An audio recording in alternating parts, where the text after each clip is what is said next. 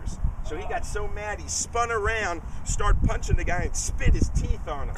And he told me straight face like that's normal. Yeah, that's so I mean that's why I was like, whoa, I'm in. You went to the wrong field.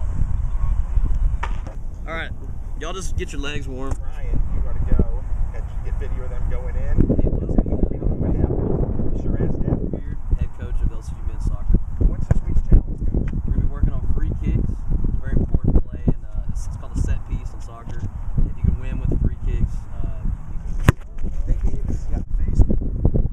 or other places here in our field. What can we expect from you guys this year? We got a lot.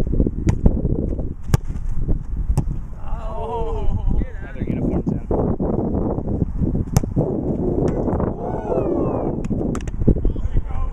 Free kicks against Lubbock Christian tonight at 10.